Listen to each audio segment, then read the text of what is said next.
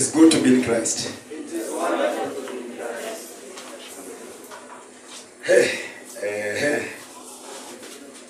Asante sana askofu, asanteni wachungaji, watumishi wa Mungu, waimbaji, kila mmoja ambaye ako mahali hapa.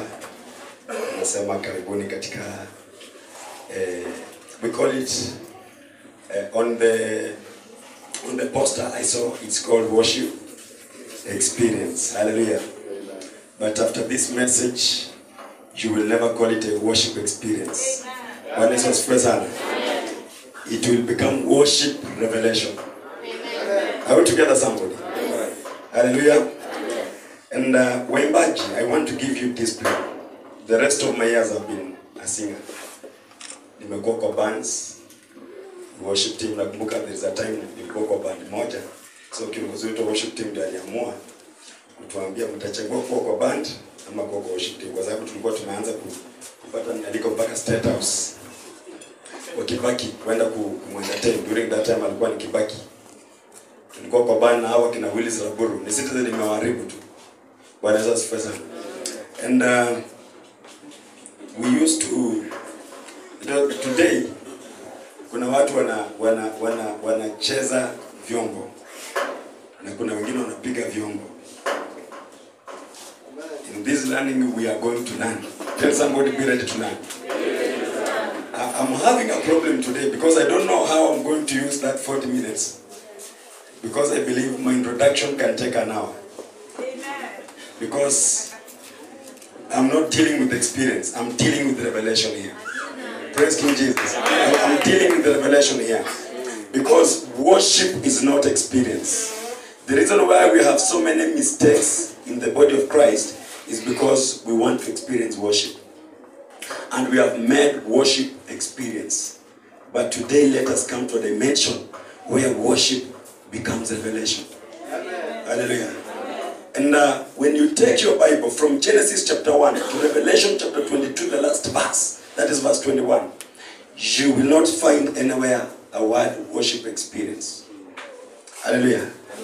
Kama umesomea kazi fulani na una-apply, that company will want to see you experience your prowess, your expertise in that area and in that field of your training. But when it comes to worship, hallelujah, it's not about experience. It is revelation. And after this teaching, there are songs you have sung here, you will never sing them again. You are singing them out of experience. Now you will sing by revelation.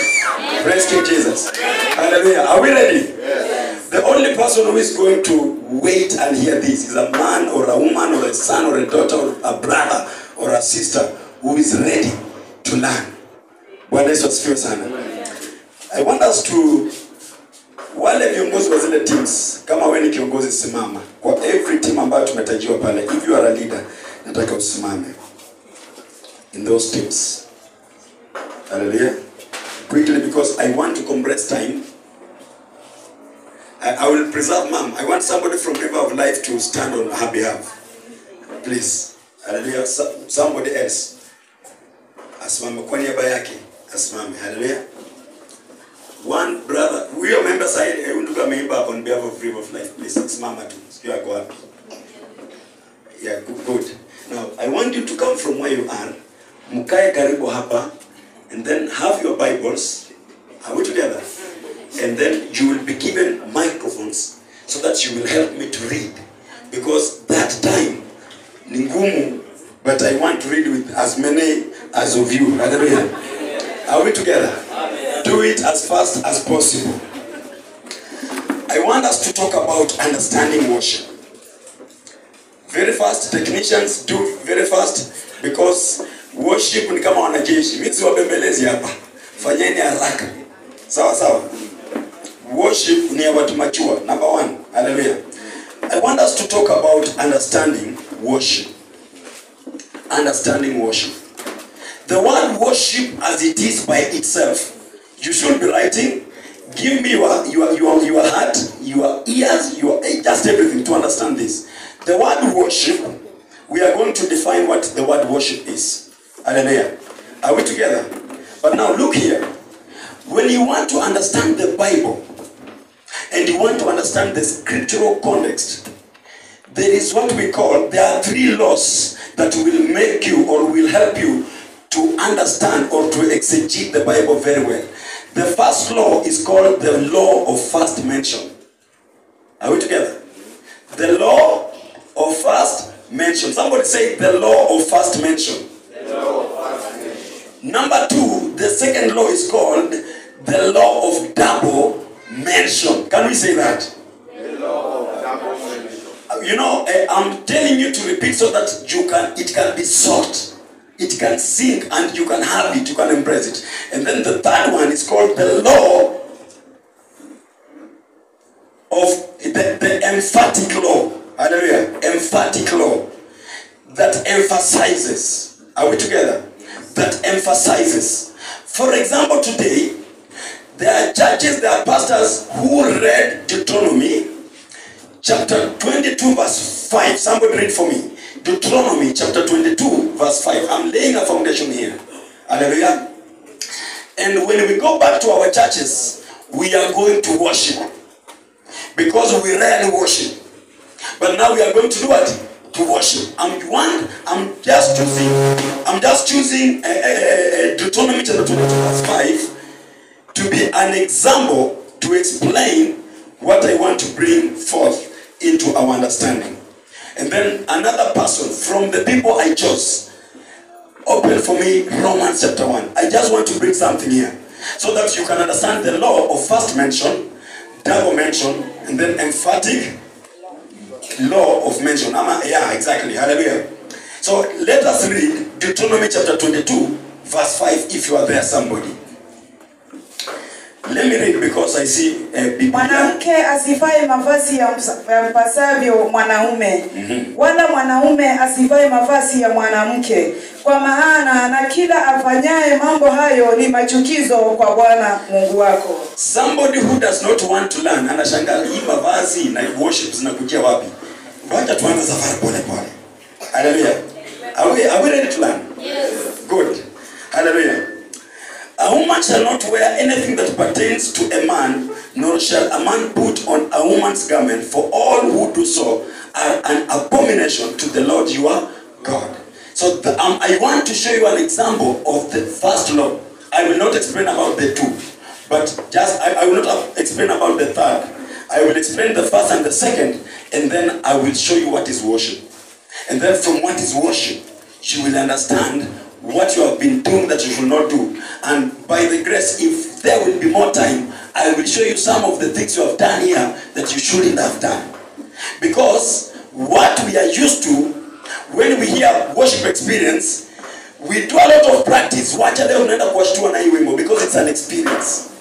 Hallelujah. Nimeimba. Pastor Dixon. Tumemba na wewe. That's I say pastor, that's mama. Hallelujah. We have sung. Hallelujah. Begin my coffee.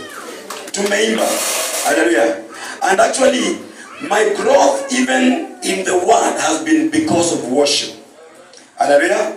And so I want us to grow together on the same. And by the end of this learning, next time when we organize another event like this one, we shall start learning at 1 p.m. Believe me. Hallelujah. Are we together? Amen. Good. Let's go. I just want to prove to you, it's not experience, it's revelation. And when the revelation begins to communicate with you, now you'll understand indeed it is revelation. So that is the law of first mention. Let us read Romans chapter 1, verse 21. Did I say 27? Romans chapter 1, verse 21 to 27. Very fast. And I would like to read in English. The Bible says Romans chapter 1, verse 21 to 27. Yes. Because although they knew God, they did not glorify him as God, yes, nor were thankful, but became fertile in their thoughts, and their foolish hearts were darkened. 22 says, professing to be wise, they became fools. 23 says, and judged the glory of the incorruptible God into an image made like corruptible man. Ngoja kidogo. Let me read, because you are not reading like a worshiper. Even the way you read the Bible makes sense. You are not reading like a worshiper. Hallelujah. Let us read. Because although they knew God, they did not glorify him as God, nor were thankful, but became futile in their thoughts, and their foolish hearts were darkened. Professing to be wise, they became fools, and changed the glory in the incorruptible God into an image made like corruptible man, and birds and four-footed animals, and creeping things. Therefore God also gave them up to uncleanness in the lust of their hearts, to dishonor their bodies among themselves, who exchanged the truth of God for the lie, and worshipped and served the creature rather than the Creator, who is blessed forever. Amen. For this reason, God gave them up to vile passion, for even the women exchanged, are we together? Even the women exchanged natural shoes for what is against nature. Likewise also the men, leaving the natural use of the woman, burned into their lust for one another, men with men committing what is shameful, and receiving in themselves the penalty of their error which was due. That is how we read the Bible, my friend. Hallelujah. Praise King Jesus. So as we teach about worship, we teach you how to read, we teach you how to understand. Are we together? So the law of first mention in Deuteronomy chapter 22 verse 5, hakuna longi hapo. Ukienda kuuliza Musa, hii longi mbona unasema watu wasifanye, nakwambia mimi sijui kitu inaitwa longi, because hata yeye mwenyewe akiongea he was wearing a skirt. Hallelujah. When you read from Psalms 133, he was wearing a skirt. Hallelujah. They were wearing skirts. So it was not even about men who were wearing skirts. Wamama nyinyi ndio mmetunyang'anya nguo zetu. Hallelujah. I've begun a conversation. This is for another day. If you want me to prove on this, let it be a conversation for another day. I just want to use the law of first mention. Hallelujah.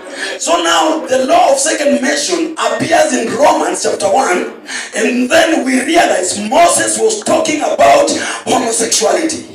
He's telling them, when you go to that land that you are going to possess, there are Canaanites, there are Hittites. What is Canaanites? The spirit of prostitution. The land you are going to possess, there is homosexuality. So when you go there, don't do what they do. Don't a man, come here, let me use you because you are my son. Hallelujah. When mkifika huko, hallelujah, I am a man is a man. When I marry him, it means he has taken a position. Go mvazi la mwanamuke. He has become a woman. Hallelujah. So when he says mwanamuke asivae vazi limpazalo mwanaume, inamaanisha we mwanamuke, we mama, dada uliye hapa, usikuwe lesbian. Usioe kusema I have a girlfriend. Wewe ni msichana na unasema uko na girlfriend. Hallelujah. You have taken up the roles of a man. Hallelujah. Now when I'm married by another man, I have taken a role. Nimevaa vazi la mwanamuke because nimekuwa a woman to Victor. You can sit down. Are you getting it? So for us to understand worship, in Romans it says they exchanged even the worship. And that's why they began to do these things. And even today we are seeing them today in churches. We are seeing what they are calling LGBTQ. Hallelujah. A man is a man marrying another man. So the one who is married, that's what Moses was talking about. Are we together? So when you are a picture of the world and you don't have the three laws, the law of first mention, second mention, hallelujah, which is double mention, and emphatic mention, you miss the point and then you interpret your own things. Are we together, somebody? Hallelujah. He was not talking about that. So you are as good as you are women when you are in your trouser, no problem. That is the truth. Are we together? It can only come when we do exegesis in the scriptural context. I'm taking you somewhere. Are we together? So I've said that the word worship has been mentioned how many times in the Bible? 332 times. directly without mentioning how many times indirectly. There is a reason here. Are we together? Now, the Bible was written in two main languages, Hebrews and Greek. Are we together? Hebrews and Greek. Then through what is called Anglo-Saxon, it was interpreted into Latin, because Latin is closely related with English, but English was too young. Are we together, somebody? Yes. English was too young. English has been growing vile tu Kiswahili inakuwa. So because it was too young, hallelujah. So when by the time it arrived, so from Latin, then it was translated or interpreted into English. King James Version, about 500 plus years ago. Yeah. Praise King Jesus. Yeah. So there are a lot of things we miss when we hear the word worship, because we understand the way we read our English Bibles. But when we go back to the root of the word, and then come exactly with the word, as I want to take you through that journey, you will stop experiencing worship and you will begin to enjoy the revelations of worship. Hallelujah. Paul says in the book of Galatians chapter 1 verse 15 and 16, when it pleased God to reveal, because it's a revelation, to reveal his son in me, I did not confer with flesh and blood. It is revelation. Jesus is asking them, who do people say the Son of Man is? When Peter answers, he says, this is revelation. It has not been answered by flesh and blood. Hallelujah. It is a revelation. Praise King Jesus. So it's a revelation. So I want to take you to worship revelation. And then when we are through with worship experience, we have begun worship revelation. Hallelujah. We have begun worship revelation. Hallelujah. So when the word has been translated from Hebrew, Greek, then through what we call the Anglo-Saxon or Vulgate, now we come to English, from Latin to English. That's why even when you hear the word rapture, and then you just conclude. For example, when you read John 14, ninaenda kuangalia the rooms, and then you think that those rooms are in heaven, then you need revelation. Amen. You need revelation. Hallelujah. When Jesus is saying, I'm going to prepare rooms, and then if it were not so, I would have told you, because in my father's house are many rooms. That house was you. He was going to prepare you on the cross. Hallelujah. He was talking about going to the cross to prepare the house, and that's why you are the house of God. You are the temple. He lives in you. Amen. Are we together? Amen. So when we go with these three laws, we are going to understand the Bible, and we are going to understand what is worship. So in the Anglo-Saxon, the word worship means honor. That refers to honoring someone or something whose quality, I've begun teaching now, whose quality supersedes yours. Are we together? To honor somebody or something whose quality supersedes yours. In other words, it's the word reverence. In that definition, have you seen a song somewhere? That's why it is revelation here today. Hallelujah. Let me repeat for those who are writing, because in learning you need to write. Praise King Jesus. Amen. Let me read, because I've written some of the points here. It means honoring something or someone whose quality supersedes yours. So by the time we arrive in English, we have already converted the word worship into singing. Singing is not worship. Tell somebody, singing is not worship. Singing is not worship. Singing is not worship. You can come here, you sang nonsense, and you brought your feelings, and you carried your guitar. When we finished singing, you carried your guitar and went back. The same way you came, you went back, and yet you never worshipped. Are we together, somebody? Amen. Are we together? Amen. I'm going to show you from the law of first mention as we continue. mention, it means, in the law of first mention, it means, in Hebrew is the word shaka, not shakahola, please. But it could be connected with shakahola because kuna kitu kwa labda wanaabudu kwa kisiri na hatujui. Because in Hebrew is the word shaka. S-H-A for those who are writing. Unajua ni vizuri kuandika hivi vitu. Hallelujah. Ni vizuri kuandika hivi vitu. And in case I don't finish this teaching, I'm giving you permission to follow me on YouTube. Maybe I can finish it elsewhere. And then it will be okay. Hallelujah. S-H-A-C-H-A-H. S-H-A-C-H-A-H. Shaka. For shakahola maybe. So shakahola, those people could be worshiping somebody. Kuna kitu beyond Mackenzie that we don't know. Amen. Hallelujah. Yes. Kuna kitu beyond Mackenzie. Mmesikia hata lawyer wamesema namna gani? Lawyer wameuliza, nyinyi mnasema hata watu hawakwenda. Nyinyi mmeenda mbinguni mmepata wenye walifunga kufa hawajafika. Mmeenda. Nyinyi mmeenda mbinguni mmewakosa huko. Hallelujah. So it means shaka, which refers to bowing down. It means to bow down, or to prostrate, or to lay down. That is the second definition I'm giving you about the word worship. Again, have you seen the word singing in that one? No. Then it means it has to be worship revelation here today. Hallelujah. It has to be worship revelation here today. And in this, if I can have time, now I will show you, because singing is not worship, but I can show you now where worship comes in. Sorry, where singing comes in, so that we can arrive there. So, Mungu nisaidie, time. So let us use the law of first mention. Let us read Genesis chapter 22, verse 5, where it is first mentioned. Wale niliambia mko hapa na mimi, fungueni Biblia zenu.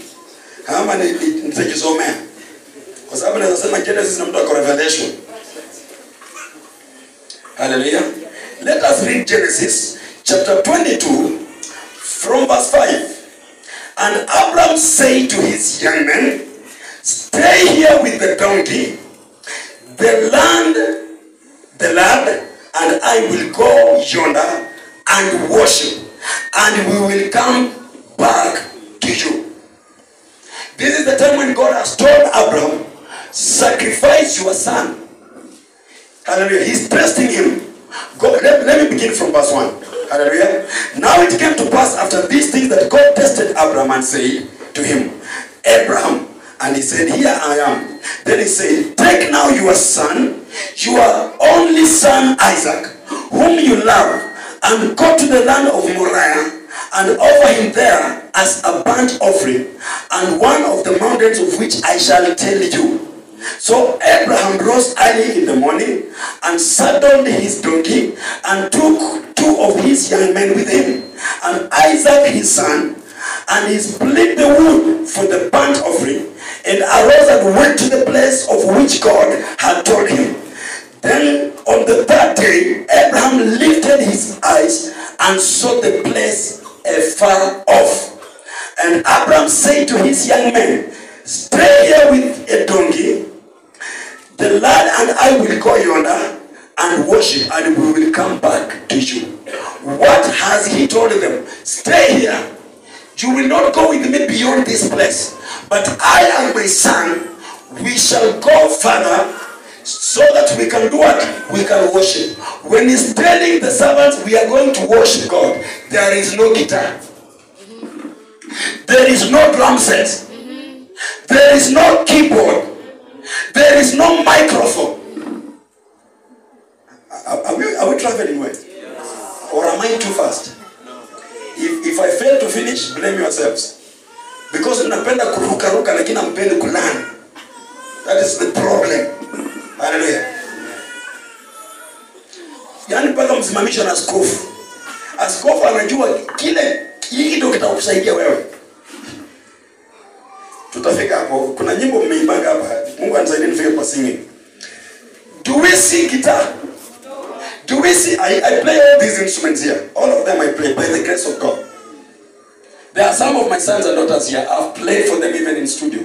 muziki zao, and I have recorded. So I'm an expert in these things. Amen. Hallelujah. But that expertise cannot make me a worshiper. Are we together? Because worship is not keyboard. Worship is not guitar. Worship is not a mic. That is not worship. I've told you what worship is, and I'm still building the case so that we can understand much deeper what worship is.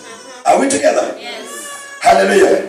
Let us read Exodus chapter 4, verse 31, as we continue exegetically to understand the word worship, because we are on the law of first mention and even double mention. Exodus chapter 4, verse 31. So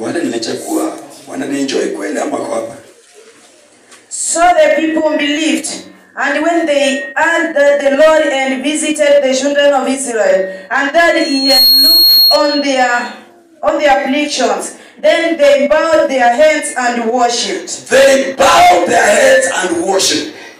Does the Bible say then they bowed their heads and sang? No. They bowed their heads and sang? Hallelujah. Hallelujah. They bowed their heads and sang? They bowed their head and danced while they are bowing down? Hallelujah. They bowed their heads and worshipped. Was there a guitar? No. Was there a tambourine? No. Saxophone? No. Flute? No. Then something is wrong. Then the church has to come back to revelation knowledge. So that in that journey, we can come, we can come to understand what God is speaking to us here. So we see the books we have read so far mentioning the word worship, bowing down, as I said, without, hallelujah, without a guitar or a musical instruments. Praise King Jesus. When you go back to Genesis chapter 22, what we are seeing there, we are seeing a knife, Abraham with a knife. We are